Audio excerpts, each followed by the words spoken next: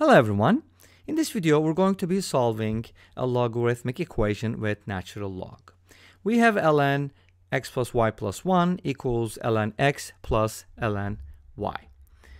You could also change this equation a little bit by adding a 1 to the right hand side. That was my original plan, but then I thought about it. This is a nicer version. So how do we solve such an equation, right? We have the sum of two ln's on the right hand side. So I'm going to go ahead and combine them using properties. Properties of logs, I'm thinking about making a video on properties of logarithms. I don't know when I'm going to be able to put it together. Lecture videos take a little while to prepare, but anyways, I'm thinking about it. So, but let me just tell you, if you have ln x plus ln y, you can write it as ln x times y. So that's a really nice property. So let's write the right-hand side as ln xy. We can't write the log of a sum. We can't break it down, but if you have a product or a quotient, you can always break it down. So the expression on the left-hand side is kind of unbreakable. That's why we had to work on the right-hand side. Make sense? But now we have the ln's on both sides. If ln's of two things are equal, then they are equal, because ln is a one-to-one function. If you look at the graph, if you differentiate it, so on and so forth, and it's only defined for real numbers for positive x and y values in this case. All right. So let's go ahead and set these equal to each other. And I would like to take the xy first. Set it equal to x plus y plus 1. And like in the previous video, I'm going to be using Simon again, because Simon is calling. Let's see. I'm going to put x and y on the left-hand side. And then factor out x. And factor out -1. Now, notice that I do need a y minus 1, but there's a -1 on the outside. That's going to multiply the -1, which is going to make it +1. So I'm subtracting 1, but I'm actually adding 1 to both sides. Make sense? I hope it does. If you distribute, you're going to notice that we're actually adding 1, not subtracting 1. Okay, so now it's factorable, thanks to Simon. X minus 1 times y minus 1 is equal to 2. Awesome. I forgot to tell you what kind of solutions we're looking at, right? Well, some people are thinking, okay, are we going to look for integers? Are we going to look for reals? Are we going to look for rationals? First of all, we're going to look for the integer solutions, and then I'll show you the real deal. Okay, so in this case, we have a Diophantine equation, and to solve this, we just have to look at the factors of 2, and there aren't that many, right? For example, if x minus 1 is equal to 2, that means y minus 1 is equal to 1. So from here, x equals 3 and y equals 2. That kind of gives us the order pair 3, 2. But notice that our equation is symmetrical, right? So if 3, 2 is a solution, 2, 3 will also be a solution. So we don't really need to check that. Okay, good. Let's go ahead and look at another scenario. How about x minus 1 is equal to 1 and y minus 1 is equal to 2?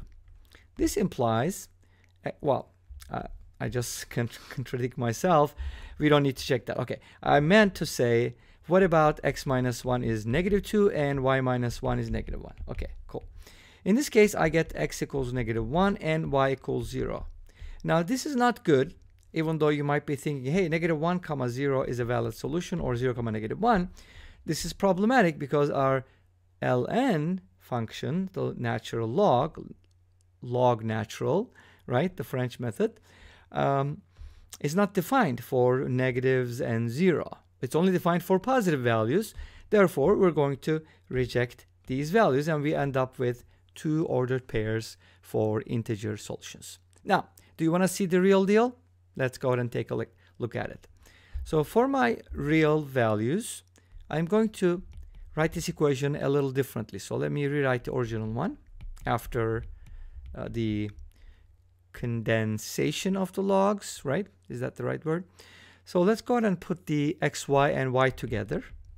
I hope you know why we're doing this. And then we're going to take out the y and solve for y. Yay.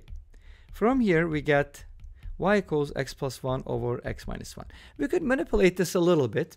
So let's go ahead and do that. And I'll, graph this. I graphed it for you, so I'm going to show you the graph at the end as well. And we'll talk a little bit about this function. So this is a rational function, and it can be written as x minus 1. So I want to make the numerator look like the denominator. So I write it as x minus 1, but I have x plus 1 in the numerator. So why not add a 2 to balance it out? Okay, cool. This works. This is a really nice strategy. Now I can separate these and write it as 1 plus 2 over x minus 1. So it's kind of like adding, not adding, unadding two fractions with the same denominator. Okay, we're kind of separating them. So this is really cool because now you can kind of look at the pieces that make this function important. For example, it has an x, what is it called? Not x. It's called a, okay, vertical asymptote, right?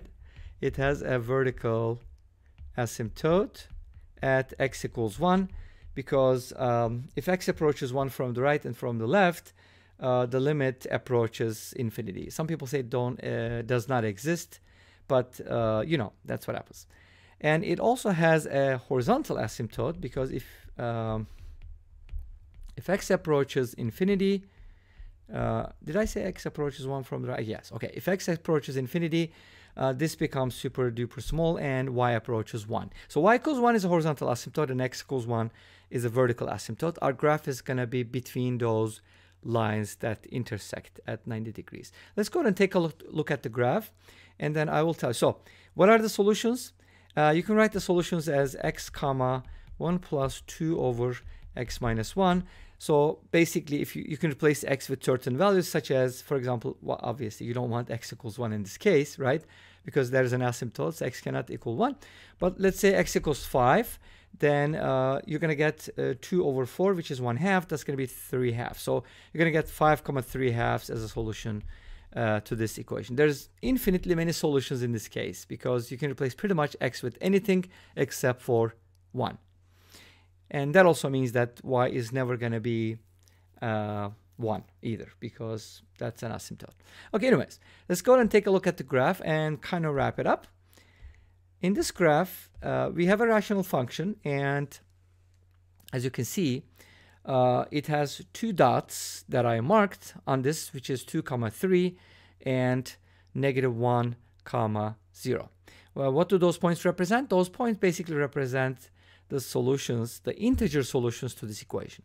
So if you're looking for integer solutions, those are the integer solutions. But remember, our original equation had a natural log, which does not accept negative solutions. So unfortunately, we're not going to be able to accept this solution.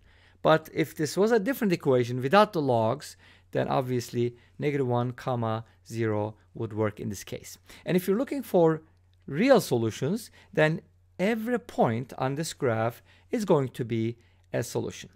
And you don't see that necessarily because I forgot to graph them, but x equals 1 here and y equals 1 here are asymptotes, right? So basically the graph is not gonna cross it. All right. If you want to know, sometimes graphs can cross the horizontal asymptotes. They can never cross the vertical asymptotes, but horizontal asymptotes can sometimes be crossed. And to find out if the horizontal asymptote can be crossed, you can basically set the y value equal to 1. And from here, you're not going to get any solutions, which means our horizontal asymptote in this case will not be intersected because 1 never equals -1, right? Hopefully. All right. And this brings us to the end of this video. Well, thank you for watching. I hope you enjoyed it. Please let me know. Don't forget to comment, like, and subscribe. I'll see you tomorrow with another video. Until then, be safe, take care, and bye-bye.